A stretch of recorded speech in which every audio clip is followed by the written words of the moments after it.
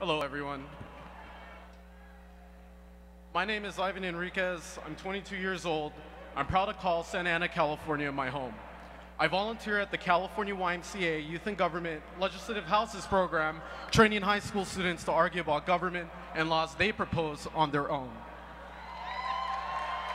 I came to know Senator Sanders in 2015 when a group of friends I made in youth and government invited me to Los Angeles to hear a little-known presidential candidate speak about his campaign.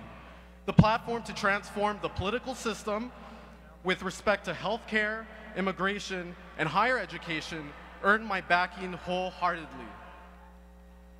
I attended the Democratic National Convention as a 2016 Sanders District Delegate with help from supporters like you through a crowd fund.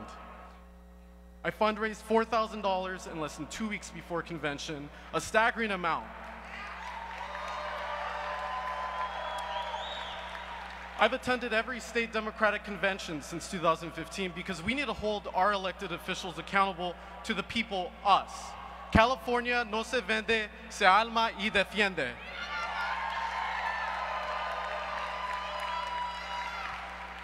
My representative in the House, Lou Correa, switched his support recently for Medicare for All. As all of you know, Medicare for All has gained huge momentum because of Senator Sanders' advocacy in the 2016 Democratic primaries.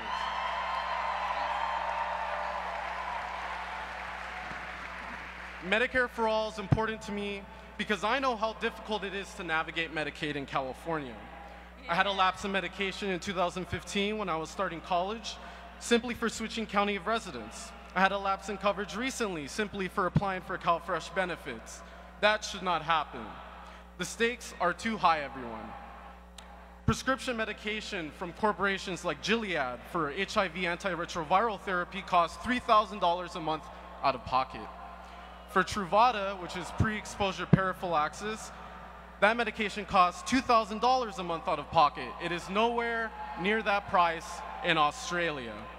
We must continue to advocate for a single-payer system in California, which again gained serious momentum because of Senator Sanders' advocacy.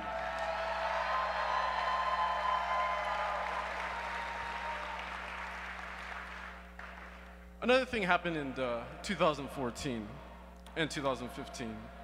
That's the year that Immigration and Customs Enforcement detained my dad, the head of household, and deported him back to Mexico in 2015, all while having an application for legal residency stall for over 15 years. I had just started my senior year in high school when my dad was ripped away from our house and held 1.5 miles away at the notorious Orange County Theo Lacey jail. Our family dynamic and income quickly changed without my father. My mother, who was also undocumented at the time, received her legal residency. Our immigration system is broken, and Senator Sanders is the real solution we have in 2020 to bring about sustainable change to our immigration and asylum system. Now,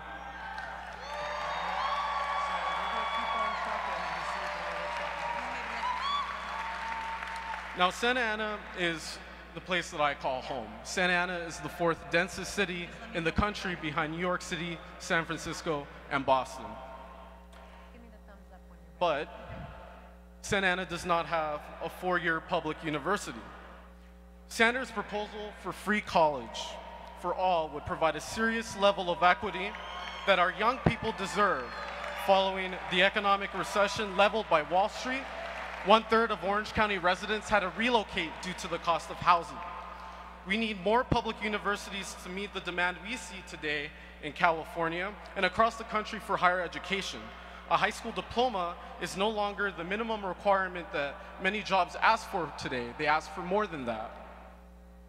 Student debt is crippling those who do graduate from opportunities that would be made available to them otherwise, and that shouldn't happen.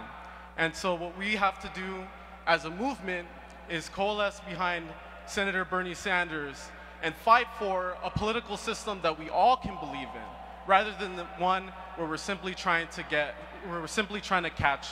catch by.